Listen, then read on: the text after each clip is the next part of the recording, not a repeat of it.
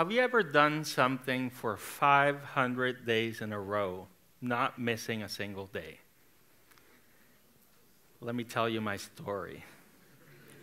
I am a nerd about computer programming, comic books, film, technology, and I love poetry. You know, poetry is the most intense use of language you can ever find. Everything is potentially meaningful. But I'm particularly passionate about e-poetry, where all those interests come together. What is e-poetry? Is poetry in digital media. And my story is about discovering this digital media poetry, and it's what I want to share with you. About 4 years ago, I started this project called I Love E-Poetry. And I set myself the challenge, it was a blog, I set myself the challenge that I would read an e-poem every day, and I would write about it critically with my training. I'm a doctor in this. Every day, at least 100 words. It quickly abandoned that, wrote about 250. And there was a world of e-literature to be discovered. I started with the Electronic Literature Collection, Volume 1, published in 2006 by the Electronic Literature Organization. I read all the poetry there, wrote about it, one per day. Went on to Electronic Literature Collection, Volume 2, all the poetry. That was published in 2011. I went to old e-zines like Poems That Go, that between 1999 and 2003 published that e-poetry that was emerging at the time. I looked at exhibitions, such as the collection put together for the ELO 2012 Media Art Show by Dina Gregar. I looked at contemporary competitions, like the New Media Writing Prize out of England. Read all the poetry there, wrote about it. I went into websites, like Jim Andrews' website, Vispo. I wrote my dissertation on his work, and I read the poetry and I wrote about it. I even discovered along the way genres I was barely aware of, like the bot, these wonderful little machines that run autonomously in social media. They publish their wacky creations on Twitter and other social media networks. And all that went into I Love E-Poetry. And after 500 days, not missing a single day, I had put together a little bit of an encyclopedic resource, I Love E-Poetry. It covers 31 years of the tradition, and the tradition is even older than that. Over 20 publications that I covered, over 100 different digital technologies that were used in the creation of this e-poetry, and over 264 authors. After that, I took a little break from the daily writing. 500 days in a row was rigorous. But then I took a step back into a more editorial role, and I invited other people to share their expertise in e-literature in general and the poetics of digital media. But what is e-poetry? Well, let me share an example with you. I think it's the best way for you to really understand what I'm talking about. Here's a poem by Jim Andrews called Seattle Drift. Let's read it together. Seattle Drift. I'm a bad text. I used to be a poem, but drifted from the scene. Do me. I just want you to do me. And you notice, the menu up top says do the text, stop the text, discipline the text. All right, let's do the text. Let's see what happens. So here we go. It starts to drift. Okay, we can stop it. Now we can read it. Text. I'm Seattle Drift. Poem. You want to bad, from, be, oh, let's drift it again. Text, I'm. We could read it in movement. Stop it. Text, I'm, want to. Text, I want you to. Drift, poem. Text, want you, text, text. Notice that the poem continues to drift. It creates an ever-expanding field with clusters of words. Want you to, I'm, drift. Text, me bad, but used do. Notice, we can't do this on a piece of paper, right? We can't do this on a page. And if we go back and we discipline the text, okay. Back to where we're used to having texts on the page, that left-hand margin, in lines, poetry, right?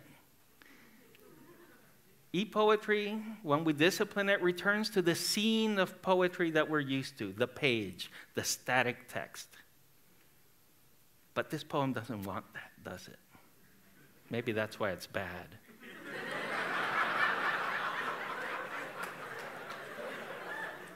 What we're talking about here, and I've been mentioning the difference between print and digital spaces, right? Because we've been doing print for a couple centuries, right?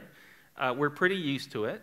But when we describe print text, we use a different vocabulary than when we describe digital text. Well, similar, there's overlap. So we can look at a print text and see what it says, right? What it sounds like, what's the syntax, what's the meaning. We can describe what it looks like, the font, the formatting, all that visual information, cut into lines, stuff like that. And with digital text, we can do the same. We can see what they say, we can see what they look like, right? We can talk about meaning and appearance, but we can also describe what these texts do and under what conditions. We could call that behavior. And if PowerPoint has taught us anything about simple animations, is that anyone can add behavior to a digital text. You see, print is WYSIWYG, which means that what you see is what you get, right? It's there. Digital media, well, you have the screen text, right? And you can add all sorts of multimedia, right? Like images, you can add that to the page, but audio, not so easy. Video, definitely not, right?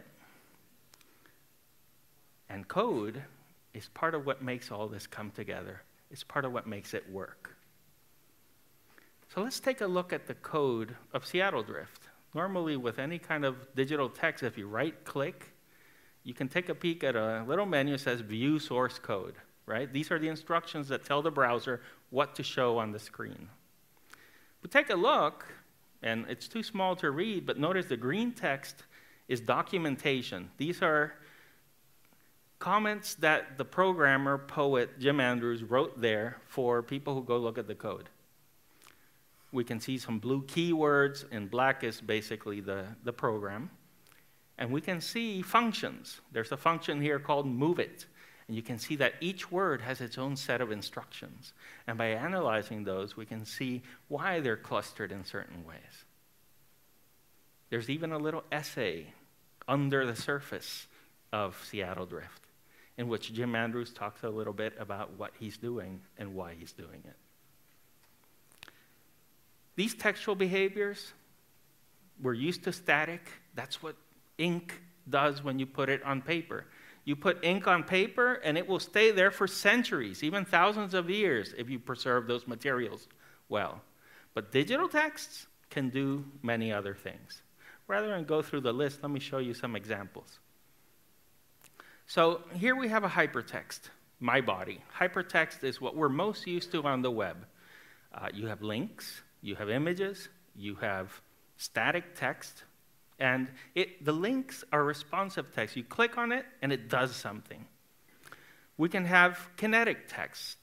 And here, this animation, right, this poem argument, yes, no, is a kinetic, scheduled text operating on a loop.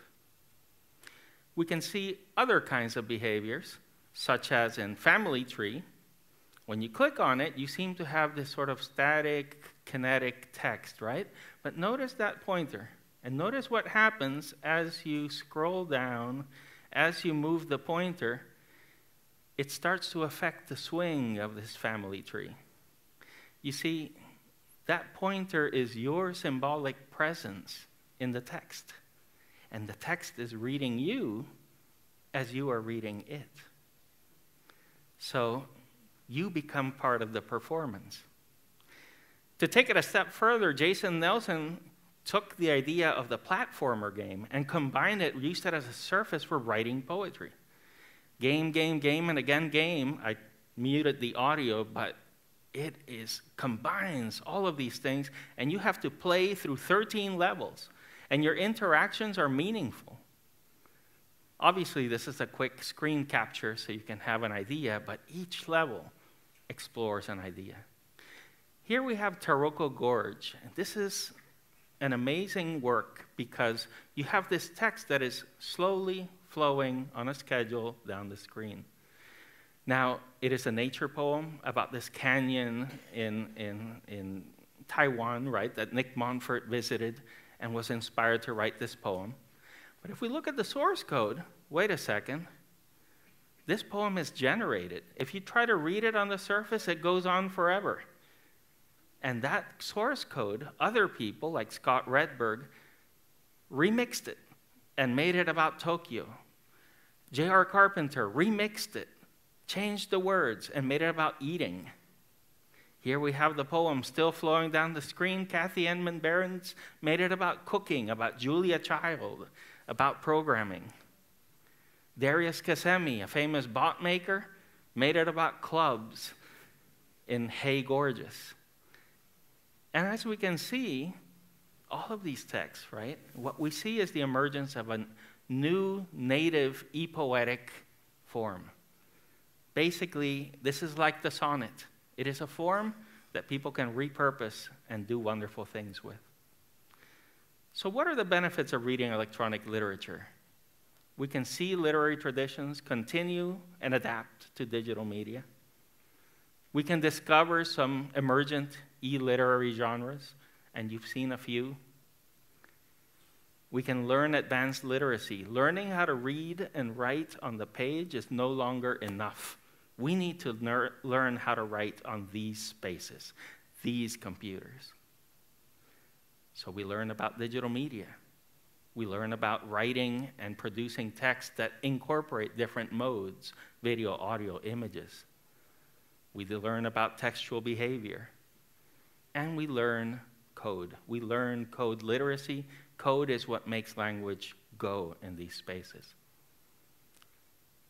So I urge you to discover electronic literature. There are a ton of resources out there. You've seen the collections. You've had a taste of I Love E-Poetry. There are a ton of resources out there. Go and explore. Learn the native digital poetry and the native literature that emerges in these spaces. And I'd say go write electronic literature, but what if I told you you're already doing it?